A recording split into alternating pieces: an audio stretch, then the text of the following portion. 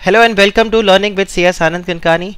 ये वीडियो मैं डेडिकेट करता हूँ to all the students who are preparing and who are going to appear for their CS executive and professional exam in December 2019 attempt.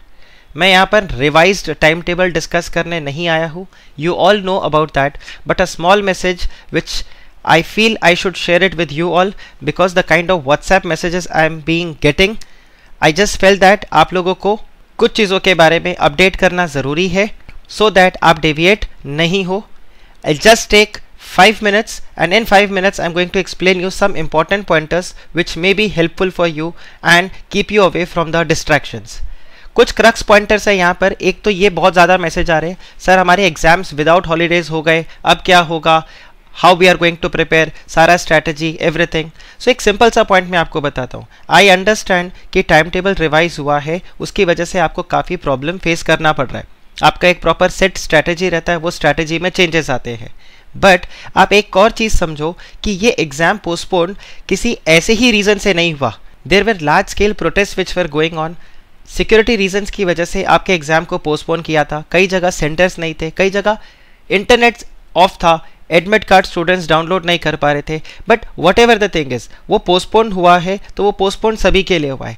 Exams अगर without holidays है, it's not just for you, it's for all the students. So technically ऐसा नहीं है कि आपके state में या आपके सिटी में या आपके लिए एग्जाम्स विदाउट हॉलीडे है और आप ही के साथ जो स्टूडेंट कॉम्पीट कर रहा है उसके लिए एग्जाम्स विद हॉलीडे है।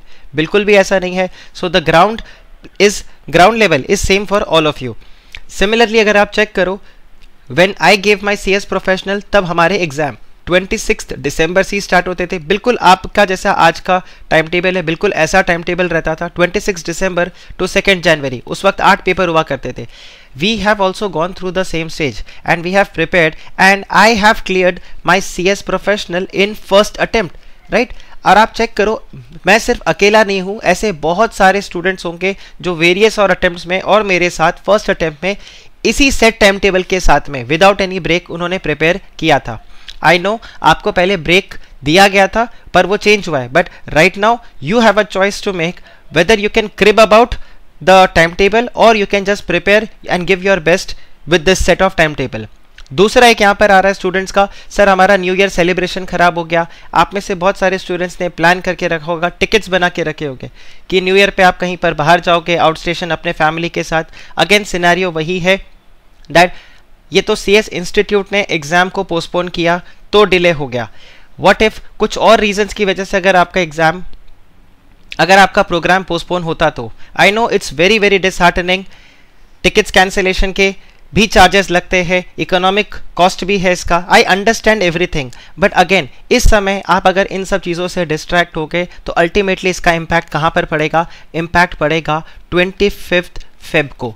And I am very very sure 25 Feb को कोई नहीं चाहेगा कि आपका रिजल्ट नेगेटिव हो और इन सब स्टूपिड रीजंस की वजह से कहीं आप एग्रीगेट में 1-2 नंबर से रह जाओ। Celebrate your new year on 25 Feb.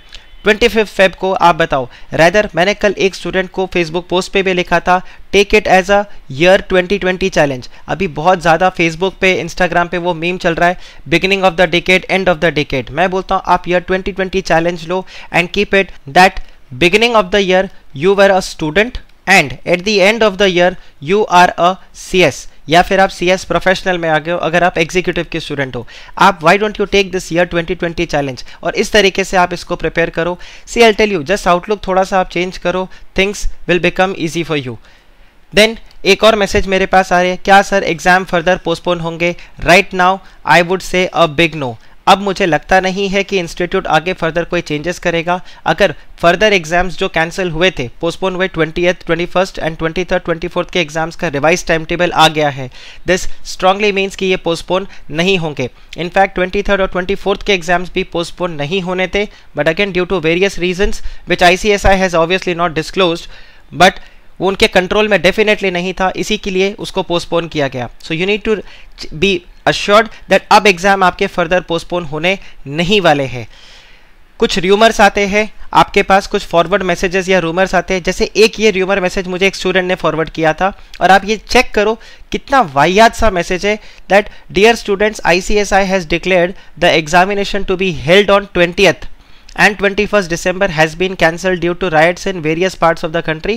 Further, ICSI has clarified that all students who has filled the examination form will be suo motu declared pass without any further examination. Please stay away from these kind of rumors. Correct? ऐसा कुछ भी नहीं होने वाला. Professional exam है, institute इस तरह से आपको पास नहीं करने वाला. सो प्लीज इस तरह के कोई भी रूमर मैसेजेस अगर आपके पास आते हैं, please stay away from that. मैं आप सबको एक स्ट्रॉन्ग रिक्वेस्ट करूंगा, जब भी कोई इस तरीके का मैसेज आपके पास आता है, please visit the institutes website. अगर आपने आज तक ICSI का वेबसाइट चेक नहीं किया तो it's www.icsi.edu.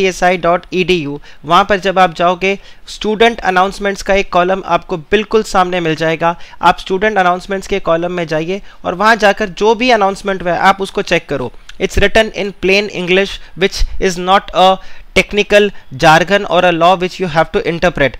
You can go and read whatever is being announced by ICSI. तो इस तरह से कोई भी अगर आपके पास र्यूमर आता है, उसको फॉरवर्ड करने से पहले प्लीज़ एक बार ICSI की साइट पर जाकर उसको कंफर्म करो कि ये र्यूमर या जो भी मैसेज आपको मिला है वो सही है या नहीं है. Please really I am telling you stay away from all these things, क्योंकि इससे आपका प्रिपरेशन को बहुत स्ट्रॉन्ग इम्पैक्ट पड़ेगा. And ICSI is not going to indemnify nor the person who has sent you this message. Then ये एक बड़ा disturbing message मेरे को आज सुबह देखने को मिला, and that's the reason I just made this video. आप चेक करिए, यहाँ पर कुछ provoking videos, text and WhatsApps forward किए जा रहे हैं स्टूडेंट्स के बीच में कि आपका टाइम टेबल रिवाइज कर देना चाहिए, हम प्रेसिडेंट को लेटर लिख रहे हैं, या हम पोस्टपोन करने के लिए बात कर रहे हैं, या पूरा एग्जामिनेशन को रीशेड्यूल कर दीजिए. Please try and understand all these are time wasting things for you right now. Please don't get into all these things. हमने ऑलरेडी अभी यहाँ पर ये बहुत ज़्यादा प्रोटेस्ट और आंदोलन के चक्कर में हमारा एग्जाम पोस्टपोन हो चुका है. करेक्ट? आपका काफ़ी ज़्यादा टाइम वेस्ट भी हो गया है. Right now it's not the time to indulge into all these things. जब ICSI ने अपना एक टाइम टेबल डिक्लेयर कर दिया है, it is not likely that ICSI is going to change और revise the time table again. So please आप ये सारे वीडियोज़ को और ऐसे टेक्स्ट SMS को completely ignore करिए and just focus on your preparation. It is just going to hinder your preparation. आपके mindset को वो खराब करेगा, आपको negativity में लेके जाएगा. I am not commenting about the people who are sharing these videos or text. सबका अपना अपना व्यू पॉइंट है. The same way it's my view point that please don't waste your time in all these things. That's institute को कोई mail गया है क्या further वो पोस्टपोन करेंगे? कोई पोस्टपोन नहीं होगा. Today is 25th. आप बेझिझक 26th के प्रिपरेशन का तैयारी शुरू कर सकते हो. सो ये कुछ पॉइंट्स मेरे को आप लोगों को यहाँ पर डिस्कस करने थे, जो एटलीस्ट मुझे लगा कि ये एड्रेस करना ज़रूरी है. सो तौबा तौबा तौबा, सारा मूड तो ख़राब हो गया है. अब एक चीज ध्यान रखना कि अपने को रिजल्ट खराब नहीं करना. करेक्ट? अब मूड तो खराब हो गया, रिजल्ट अपने को खराब नहीं करना. So please focus on your preparation and keep reminding these things. आप इसको अपना वॉलपेपर भी बना सकते हो that I am the winner, I am the best, B positive, keep preparing and always remember tension, worry, negativity it's all the waste of time. Forget everything, give your best and prepare well. Just focus on your preparation. Please do not waste your time. कुछ चीज़ें आपको जो अब ध्यान रखनी है, एक आपको ध्यान रखना होगा अपने हेल्थ का, और हेल्थ से मेरा स्ट्रेट अवे मतलब है प्लीज़ कंप्लीट योर स्लीप. आप इंश्योर करना दैट 6 आवर्स का स्लीप आप डेफिनेटली लो. जैसा मैंने बताया था, मेरे टाइम पर भी टाइम टेबल बिल्कुल एग्जैक्ट ऐसा था, 26 दिसंबर से 2 जनवरी. सो मैं भी उस टाइम पर इस चीज़ का इंश्योर किया था दैट 6 घंटे का नींद आप पूरा करो. अदरवाइज 3 जनवरी तक या 2 जनवरी तक आपका शरीर जवाब देने लगेगा. So you would not want कि आप फिजिकली फिट नहीं हो और उस वक्त आपको फटीक लेवल ज़्यादा आ जाए. So please make sure that you complete your sleep. In your diet please include fruits. आप फ्रूट्स डेफिनेटली खाओ. ड्रिंक लॉट्स ऑफ वाटर और अपने आप को हाइड्रेट करके रखो. सो अपने हेल्थ का डेफिनेटली ध्यान रखना. यू वुड नॉट वांट कि फटीक की वजह से आप अपना बेस्ट नहीं दे पाओ.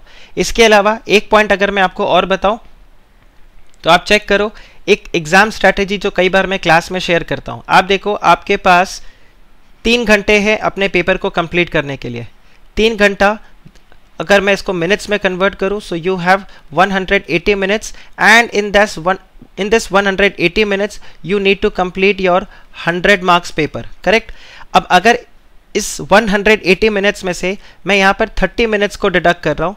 इस 30 मिनट्स में आप एक भी मार्क्स का पेपर नहीं लिखोगे। क्यों नहीं लिखोगे? बिकॉज ये 30 मिनट्स में आपको डेडिकेट कर रहा हूँ for your question paper reading, plus जो आप यहाँ पर अटेंडेंस वगैरह को साइन करोगे, प्लस अगर आप वॉशरूम जाते हो, पानी पीते हो, सो एटसेट्रा, ये सब में मैं आपका ये मान रहा हूँ कि ये 3 घंटे के पेपर में आपका 30 मिनट प्रोडक्टिव नहीं रहेगा। सो इन शॉर्ट अगर आप चेक करो तो ये 150 मिनट्स का टाइम होगा जिसके अंदर आप 100 मार्क्स के पेपर को अटेम्प्ट करोगे। सो अगर मैं क्रिकेट की भाषा में बोलूँ तो आपके पास हर एक नंबर के लिए, for every 1 mark you will have 1.5 minutes, correct?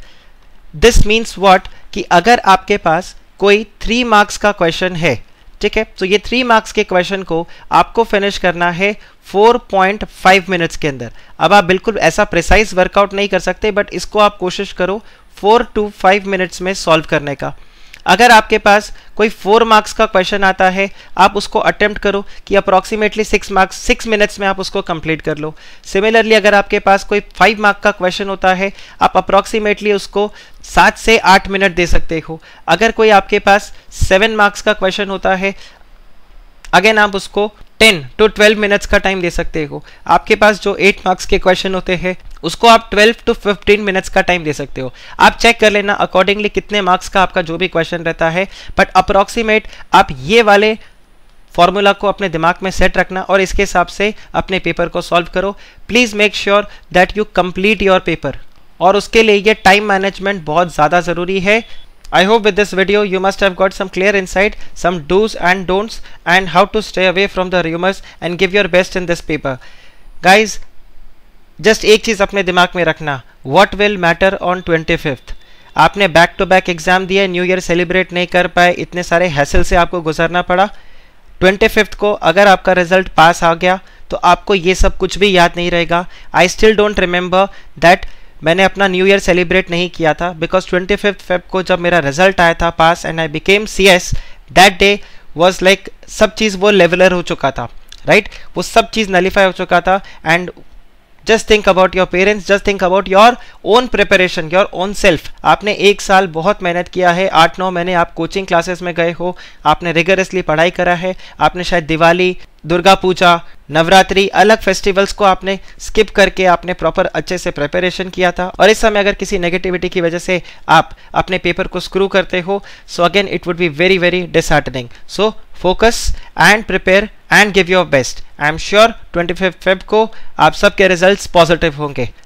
Take care, bye bye, happy learning.